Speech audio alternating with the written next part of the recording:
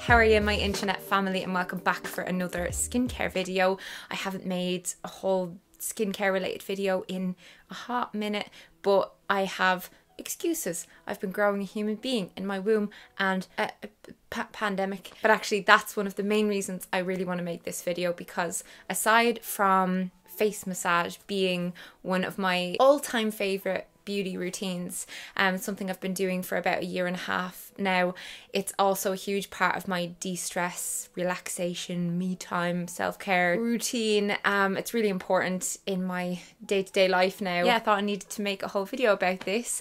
I've had a lot of comments from long-time viewers about my face recently. Many random people around the world pointing out my cheekbones or my face structure when I've actually gained quite a lot of weight with my pregnancy, and my face kind of has a very depuffed look about it. I've given it a lot of thought, and you know, two big things happened around the time that my face started slightly changing shape and just looking less full, and you know, those two things were quitting alcohol and face massage. I do think these things really work together, because we all know what it's like waking up with a hangover and how your face kind of holds on to a lot of toxins and fluid and that kind of thing. But when you're really stressed out, when you're fatigued, when you're really tired, like, you see these things in your face, in your expression lines. It's not like face massage actually changes the structure of your face, you know, your bone structure or anything, but it definitely does change the look of your face because of lymphatic drainage mainly. We have drainage points, and face massage, aside from boosting your circulation, strengthening the facial muscles, so that can actually in turn help to prevent wrinkles or like the look of wrinkles, promoting collagen, all the good things. It also detoxifies through lymphatic drainage. So I definitely think giving up alcohol was quite a big thing for me in terms of my face, but at the same time, you know, I still get a puffy, different looking face if I have like a really big salty meal the night before, and if I skip face massage for a few days, my face actually looks different to me in the mirror. And we do know that when a woman, say, has her menstrual cycle, your face looks different at different points of your cycle depending on your hormones and stuff. It's really fascinating. But I have done a whole lot of research on why the kind of outwards and upwards motions of face massage are so beneficial, and I really swear by it now. I think especially because I'm turning 31 quite soon, and yeah, I plan on this being a very big skincare habit throughout my 30s. I'd love if you would join in on doing it with me, and know that you don't have to dedicate a huge amount of time to this. It can be a few seconds while you're removing your makeup with a cleansing balm, or it could be an entire 5 minutes. I'm going to show you a couple of different ways I go about this, and if you enjoyed this video at all or learn anything from it, I would love a thumbs up, especially if you want more videos like this. But yeah, let's start. Be warned, this is one of the most lovely, meditative, relaxing things that you could add into your days if you're not doing it already. And if I get to be the one to introduce that to you, that makes me very happy. Okay, so I have cleansed my skin. I used a cleansing balm and then spritzed on a little bit of rose water, and I applied a little bit of hyaluronic acid serum as well. Really important is that I am not wearing good clothes. Like, I am wearing a really old t-shirt. Usually I'd go with pajamas or something. I don't mind getting a bit destroyed if I choose to have a long facial massage with oil. And yeah, so I'm going to go ahead and I'm going to show you like 2 different ways that I would go about doing this within a week. I am applying Argan Glow oil. This is just argan oil by Rosenthal, but you can literally use any light oil for this. Don't go with light lotions. You know, you can use a cleansing balm, any kind of treatment oil that you have on hand in your house. I've seen people online swear by coconut oil and olive oil and stuff that they find in their kitchen cupboards for facial massage, and a lot of people go with rice bran oil or carrot seed oil, rose hip oil, sunflower oil. You can just use a bit of serum either if you're doing a quick massage. What is really important about facial massage is that you need to have some kind of slip, so you don't ever do this without, you know, a skincare product or that slippiness on your skin between your tool of choice and your face. And you can apply a ton if you want to, and then after the massage use a warm cloth just to kind of remove excess if you're doing it before bed, say. I'm applying quite a lot because I have to show you 2 different techniques here, but I would do this about once a week where I'd have a much longer face massage. If you don't have some kind of massage tool at home, you can use your fingers and your knuckles. Your knuckles are actually brilliant for this, and all you have to remember is very gentle, be very gentle, like slight pressure and no tugging of your skin. And I'll kind of just do what I would do if I was sitting, say, watching a YouTube video or listening to a podcast while I chat to you. I've definitely said before in my skincare videos that it's important to avoid touching your face very much, but I do make an exception when it comes to face massage, simply because everything's very well lubricated, and you know, you're doing it with clean hands and a clean face. It is just so good for your face and for your skin to boost the circulation. But yeah, essentially like what I'm doing right now feels so good when I do it down here, especially if you have like tension in your jaw and you do this.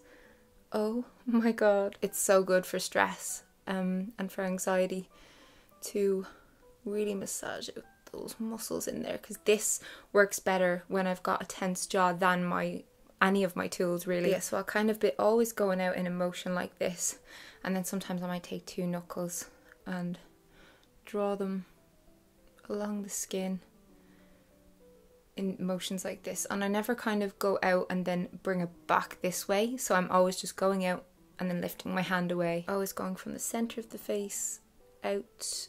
And you'll notice if you go for facials, this is the kind of motions that they will do if they're giving you a face massage. They usually will give you a face massage in a lot of facials. As soon as you try this, you'll know what I mean, in that you could sit there for such a long time doing it, because it's just really bloody lovely.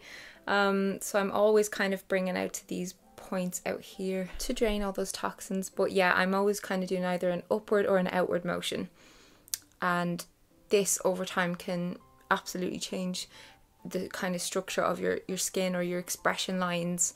So say these ones, I think they're called nasolabial folds or whatever, these lines anyway in your face can become more pronounced, especially around my age.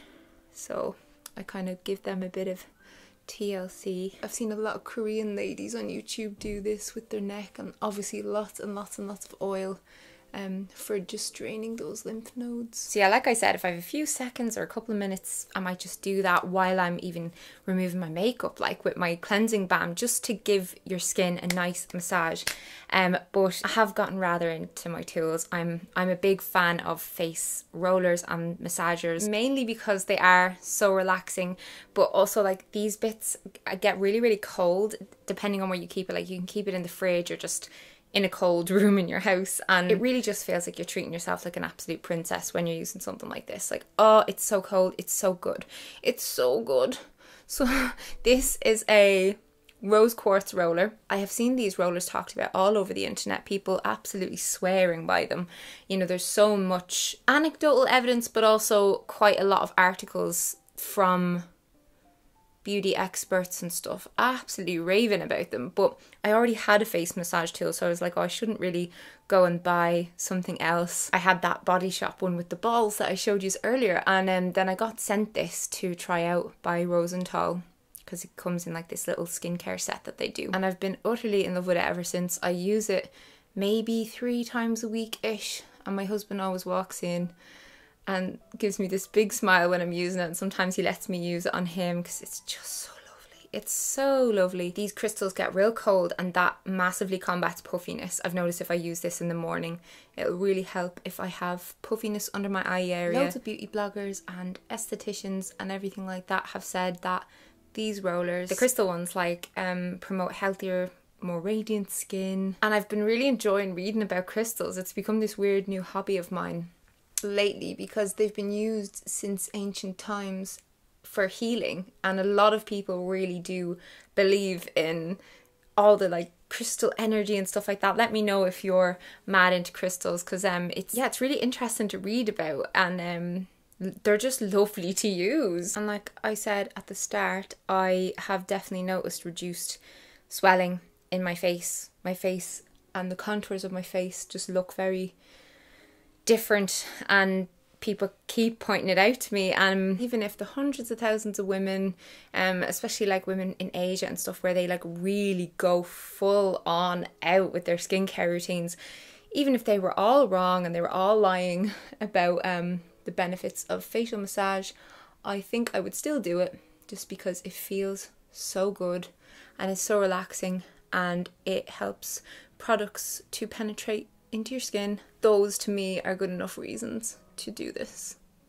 every bloody day. We all know how good it feels to get, you know, a neck and shoulder massage or a foot massage from like a partner, or if you've gone to a spa.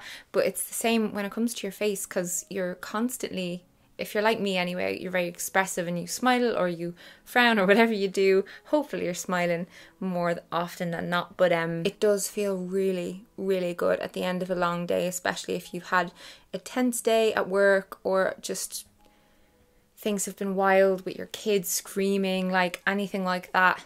Having a bit of me time, as we say, a bit of self-care in the evening, just taking 5 minutes, like I said, to do that in bed with a snack or a cup of tea, or just in the bathroom when you're finally alone.